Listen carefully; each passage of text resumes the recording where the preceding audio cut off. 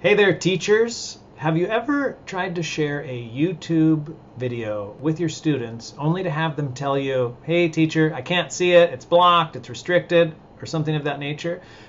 Well, you're not the only one. In schools, many times in the Google Workspace environment, the administrators will set it up so that students have a more restricted experience than teachers. And so teachers can see videos that students can't. And when you send the students that video, they can't see it. Well, I'm Patrick Green, author of 50 Ways to Use YouTube in the Classroom.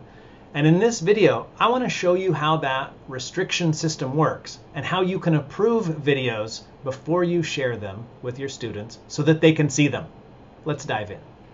All right, so I'm in a school district account right now, and I'm signed in YouTube, and you can see up here in the upper right, here is that's my name at this school district. And the settings for this Google Workspace account are such that as a teacher, I have more rights and permissions to view videos on YouTube than students. So the way that works is administrators administrating your network and your Google Workspace can set up restricted access for students. It can be really strict where it's blocking out a lot of content on YouTube and only allowing things that are nearly for sure educationally relevant. Or it can be more moderate restriction where more videos are getting through the filter, but it's continuing to block out the most objectionable stuff. And then of course you could not have the restrictions on. And so typically a setup might be that whether or not students have strict or moderate levels of restriction, teachers would be still allowed to see everything on YouTube. Teachers would also have the ability to approve videos so that they could be included in what students can see. So as an example, let's take a look at a channel called Crash Course. They make great educational content. So let's check out Crash Course. Here's their channel. Like here's some videos, but I'm going to go to their channel. And you can see that this channel is approved, and I have a remove button, which I'm not going to do, but the channel's already approved. That means every video here is searchable for students. But now let's go over to National Geographic, and let's take a look at this channel. You can see that this channel right here is not approved for this organization. But as a teacher, I could approve the entire channel. Now, by a teacher approving a channel, it does not make those videos searchable by students, but it makes all of the videos on that channel able to be shared to students, whether it's a link through Google Classroom or embedded in a slide deck, and students would be able to see those. So that's approving a whole entire channel.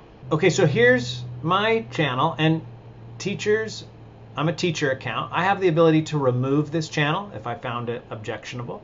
I could do that.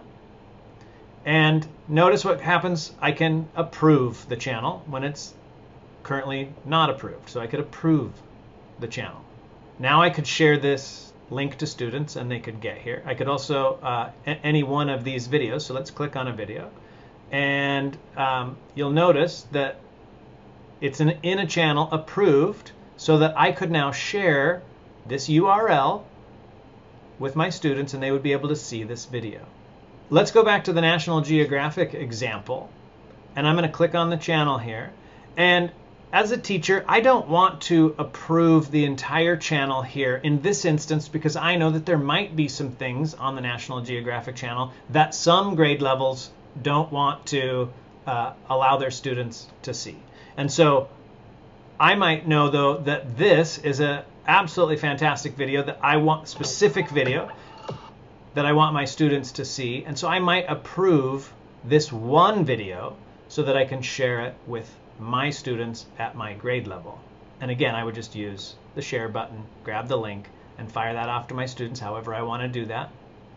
Google Classroom, in an email, in a document, whatever. And they would be able to see it. So that's how the restriction system works in YouTube, in Google Workspace, in many schools. If you are a teacher and you don't have the ability to approve videos, you might ask your technology department to allow you to have that ability to approve videos because you're sharing a lot of great stuff with your students and some of it is blocked by the YouTube automatic filter, and you want to be able to share more cool stuff with your students. All right, I hope this video was helpful. If you found it helpful, give it a like, give it a thumbs up, and don't forget to check out our other videos on my channel about using YouTube in the classroom. All right, have a great day.